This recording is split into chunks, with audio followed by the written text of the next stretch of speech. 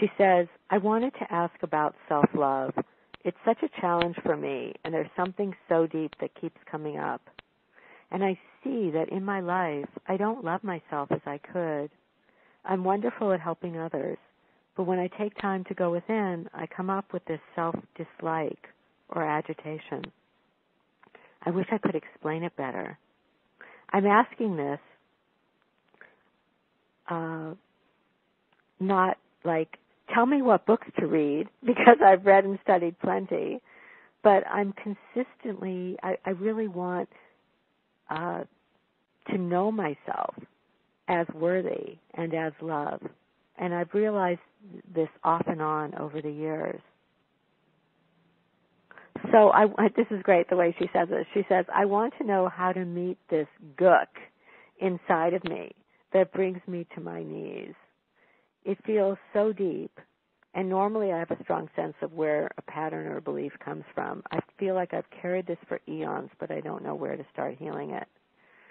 So please help me live and dance and know the love that I am. How can I bring into my heart true love and self-acceptance? You know, I think one way to do this is this is kind of reminding me a little bit of a question that came up a week or two ago, where somebody said, you know, what do I do with all the muck that gets sent my way? And it's like the gook and the muck and the darkness. It's like all those things, they're great to embrace rather than to exile that. So it's one thing you could do, you know, from the way she's writing this, is to go, okay, she's having this experience that there's this dark part of herself that keeps her from loving herself. And I would say you go directly to that darkness, and perhaps you do a change me prayer that says, shift me, God, into somebody who can bless the darkness. You know, let me bless it. Rather than let me fix it or let me change it, let me just bless it. Like, you know, this often goes back to that place of whatever you resist persists. I think if you go to that darkness, that perceived darkness on the inside, and you go, ugh, I really hate this. This is so disgusting. Where did I ever learn this? You can go and you could get 20 sessions from a whole variety of helpers who will tell you all the different places this gook came from. That's all okay. But I think there's a simple way to approach it where you simply say, I'm offering that experience of my own perceived darkness. I'm offering it to God, and I'm saying, please, just let me bless this. Let it be okay. I think something like this came up when there was that beautiful letter about depression.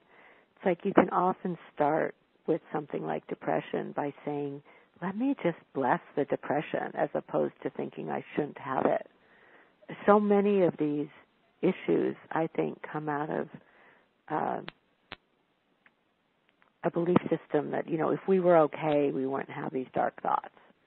If we were okay, we would walk around in a sense of radiant self-acceptance every minute. And ironically, I think you move more and more into radiant self-acceptance by having it be okay that there's darkness that emerges. It's something, I think, in some ways about claiming the shadow and not fearing the shadow.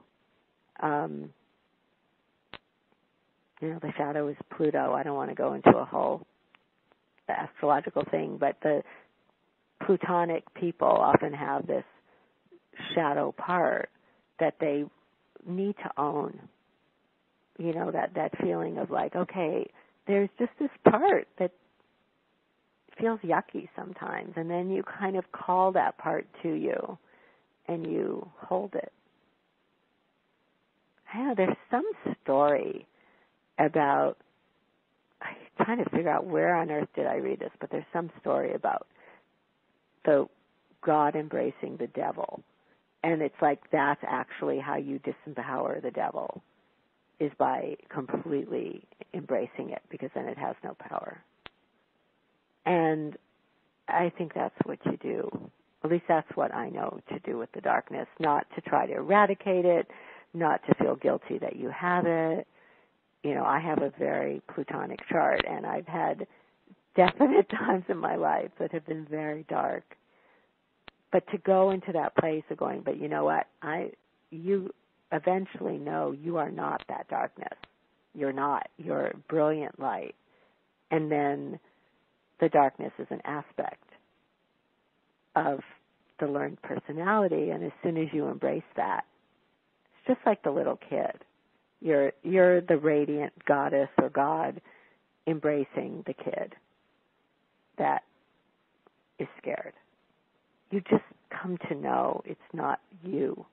It's just an aspect of yourself. So I hope that helps. That's where I would start with it, and I think we'll revisit parts of that again and again, probably.